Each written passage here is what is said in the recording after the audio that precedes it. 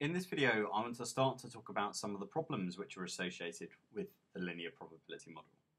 And the first problem we're going to talk about is the fact that it allows probabilities to be outside the range which they're normally accepted to be in. So it allows for probabilities which are outside the normal 0-1 range.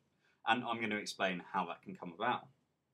So using the previous example which we've spoken about, let's say I have a dependent variable which is a dummy variable indicating whether or not an individual goes to college.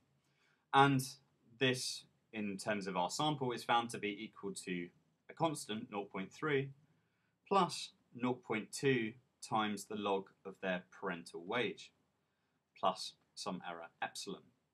And we know from the discussion in the previous videos that what this really implies is that the probability that an individual goes to college, so that's the probability that college equals 1, given that we have the log of their parental wage, is equal to 0.3 plus 0.2 times the log of their parental wage. Because when I take the expectation of this error term epsilon, it disappears. Okay, so how does this model allow for probabilities which are below the zero bound limit? Well, let's suppose that the log of parental wage is found to be equal to -5. And that's possible because logs can be negative, even if we're taking the log of a positive number. If it's between 0 and 1, the log of that particular number is going to be between 1 and -infinity rather. Okay, so let's assume that we've got a log of parental wage which was equal to -5. Then from our above model, this would imply that the probability that an individual goes to college, given that we have the log of their parental wage equal to -5, is equal to 0.3 plus 0.2 times -5. And you can do the maths here. This is 0.3 and then this becomes -1. So we just get 0.3 minus 1, which is minus 0.7. And the important thing to notice about this minus 0.7 is that it is supposed to represent a probability. But a probability of minus 0.7 doesn't mean anything. This clearly is completely nonsensical. So it's definitely possible to get values of probabilities which are less than the zero bound. Similarly, it's not difficult to imagine that we can get values above the 1 upper bound. So suppose that the log of parental wage was found to be 10.